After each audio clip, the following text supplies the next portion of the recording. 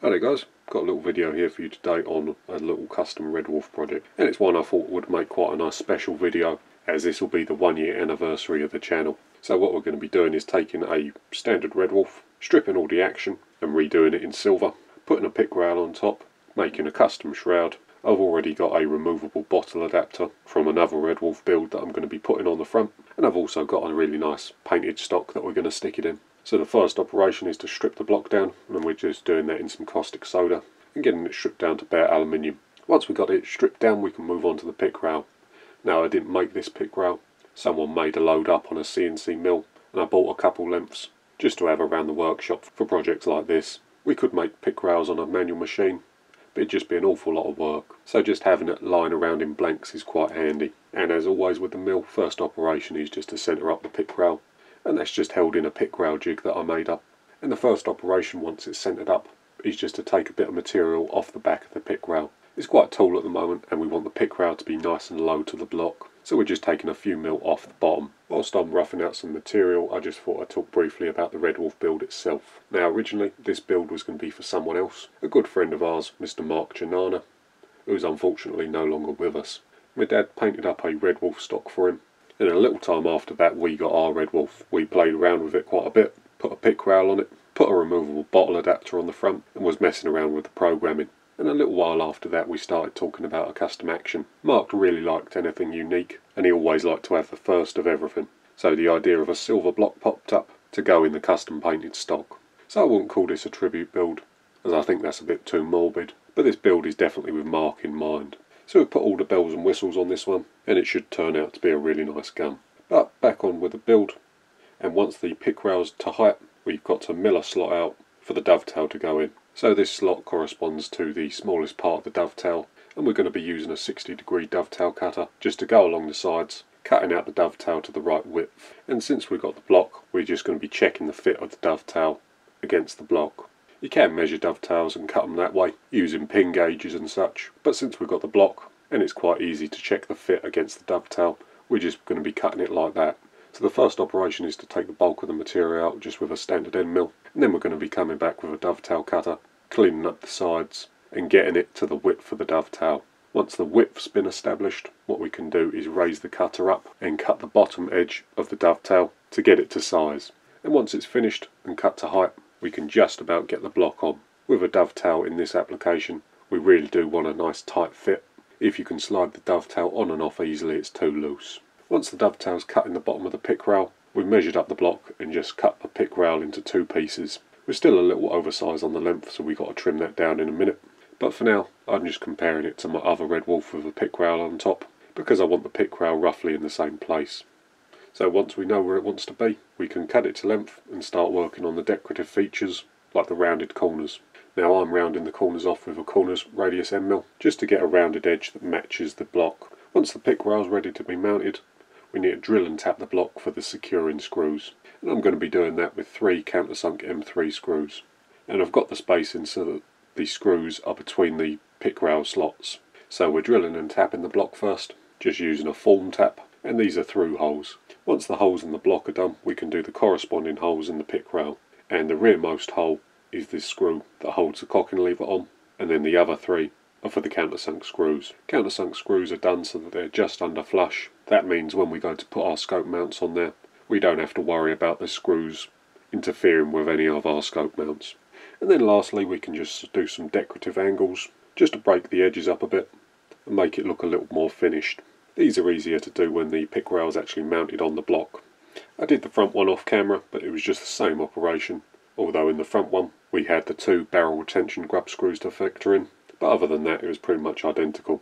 And then you can see there the new style magazine fits in there no problem, and we've also kept the correct Picatinny spacings. So that's it for the pick rail. We can move on to the shroud now. What I've got in the lathe is some inch thin walled aluminium tube, and we're just turning the OD down to 24mm. Just off camera we turned a true spot on one end to hold in the 3-jaw chuck, and on the other end we cut a 30-degree taper so that we can mount a pipe centre in there.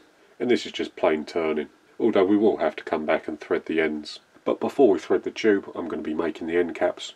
I've already made the front one, so we're going to be making the back one for the camera. And the first thing we're going to do is turn the profile and then thread it. This one will have some grub screws on the back, so the back's a little fatter, and we're going to be using a spin indexer for those, but you'll see that in a minute. The thread we're going to be putting on it is an M22.8, so not a standard size thread, but we're using a standard pitch of 1mm. It's a funny size thread because the shroud wall is quite thin, and I just went a little undersized to give the shroud wall a little more meat. The last thing we want is for this to blow apart when we start shooting it, so making the shroud wall a little thicker doesn't hurt anything. And then once it's threaded, we can bore out the centre to 13mm. I've already got a barrel for this rifle. It's not a barrel I've done, to be honest, so I don't know how well it's going to shoot, but we'll give it a go. Worst comes to worst, I can always rebarrel it, but this one was machined ready to fit a Redwolf, so we're just going to be using this one for now. And then next we're going to be moving the part over to the spin indexer in the mill to put the grub screw holes in it. So these holes are going to be 120 degrees apart, so this tool allows you to accurately index a part in 1 degree increments. So on the outside, the large ring, we have 0 to 35 measured, and these are the degrees in tens. We have 10 degrees, 20 degrees, all the way around to 350 degrees, and then 0, which acts as 0 and 360.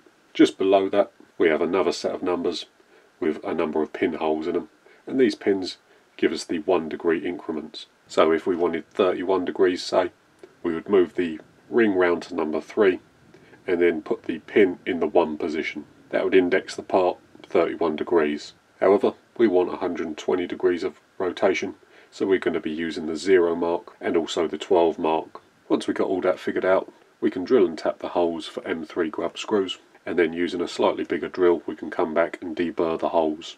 So that's the back piece of the shroud done, and now we can thread the tube to suit our end caps. First thing is to just bore out the centre, make it round. Same thread as we done the end caps, obviously, M22.8. It's quite a thin wall, this tube, so I'm just taking really nice fine passes and checking the end caps on with each pass. Now the shroud would be quite boring as just a lump of tube, so what we're going to be doing, just to break it up a little, is adding some slots on the back and a little pattern on the front of the shroud. There's going to be 3 slots in each side on the back, and we need to align those so that they're vertical when the grub screws are pointing downwards. So we screwed the end cap on, marked where it come, and then indexed the shroud in the spin indexer 90 degrees from that red mark. That just ensures when we screw the shroud on that the 3 slots will be aligned with the side of the rifle and the grub screws will be on the bottom. And to cut them, we're just using a 3mm end mill.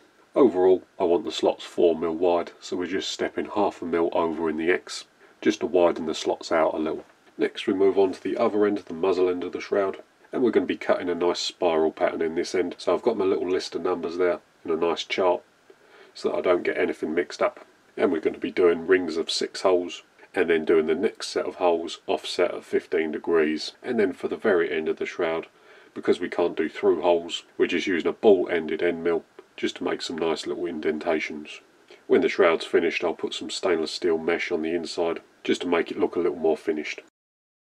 Right then fellas, so this is the finished article. This is the red, white and blue stock that my dad painted. It originally was a walnut, just a standard Redwolf stock that Mark had hydro dipped in sort of this white carbon fibre pearlescence type stuff. And then my dad just came over this with an airbrush, put a American flag design on there, and it really does look good in the flesh. It's using House of Colour paints, so everything really does pop in the sunlight. Candy apple red on the stripes and cobalt blue I think on the back piece. So there's the block all silvered up. Just painted it with silver paint and it came out alright. It really does match the stock quite nicely. Cocking handle, we made up a mock heritage cocking handle for it. I'll show you that in a minute. There's the slots in the shroud with the stainless steel mesh on there. We put the 580 bottle on it. That's off the M3.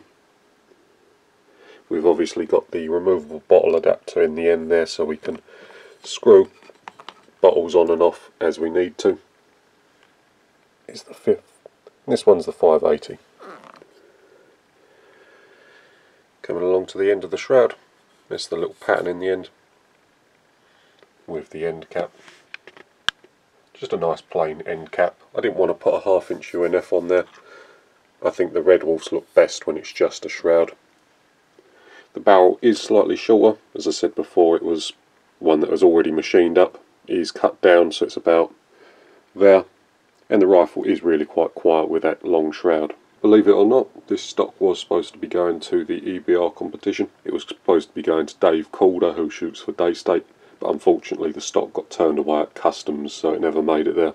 We also made Dave a new cock and arm for the Redwolf, better suited to speed shooting. I'll put some pictures up so you can see what I mean, but the lever is further back, so there's less movement to cock the rifle.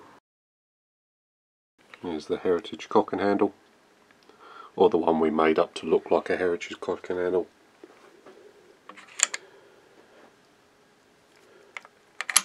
Magazine. It's one of the new style magazines with the flip out back.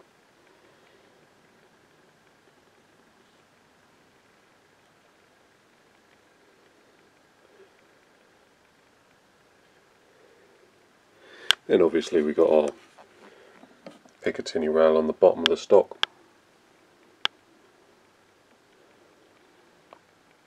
And that's about it, guys. I'm really quite happy with the way it came out. It looks quite unique. It's not going to be to everyone's taste, but it's definitely going to be unique. And I think Mark would have really liked it. While we're having a look over the rifle, just wanted to say thanks to everyone that has subscribed. It's the 1 year anniversary of the channel today, and I really can't believe how far we've got just in a year of doing the YouTube thing. For the next year, I'm really going to try and make the videos a little better. Try and make them a bit better edited, and really bring some interesting stuff. There's loads of things I still want to make, still want to show you guys. So next year should be even better. Right then, guys. So, I hope you enjoyed that one. Thanks for watching, and I'll see you in the next one.